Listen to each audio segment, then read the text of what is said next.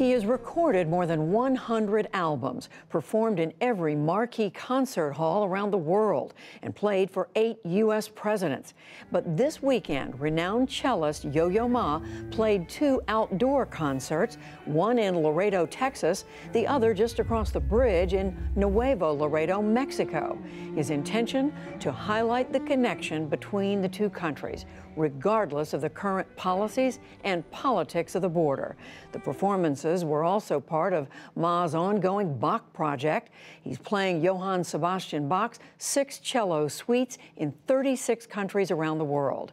Tonight, for our ongoing Canvas series, Yo-Yo Ma shares his humble opinion on why culture matters. I'm 63 years old, and I've been playing this 4-stringed instrument for 59 years. The prelude to Bach's first cello suite is the first piece I ever learned, and I still love it. I was 4 years old at the time, 1 measure each day.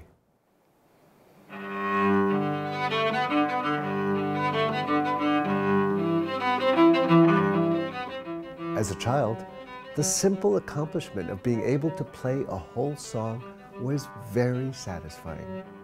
But over the years, I've come to see that this music has a different force. It can heal. It can inspire. It can create wonder. And it was written 300 years ago by a man who never traveled more than a few hundred miles from the place where he was born. But whenever I play it for an audience, I see that it still speaks to us, no matter what year we're living in, where we are, and what language we speak. This isn't just Bach. Food, art, science, storytelling, they all help us to understand ourselves, each other, and our environment. Through head and heart, this is culture. By calling on the imagination and the powers of observation we all have, culture helps us to tell our story, just as Bach did 300 years ago, just as his music does today. Culture tells a story that's about us, about our neighbors, about our country, our planet, our universe. A story that brings all of us together as a species. I believe that culture is essential to our survival.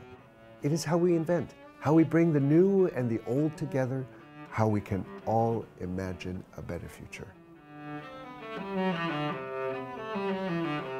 I used to say that culture needs a seat at the table, an equal part in our economic and political conversation. I now believe that it is the ground on which everything else is built. It is where the global and local, rural and urban, present and future confront one another. Culture turns the other into us, and it does this through trust, imagination, and empathy. So, let's tell each other our stories and make it our epic, one for the ages.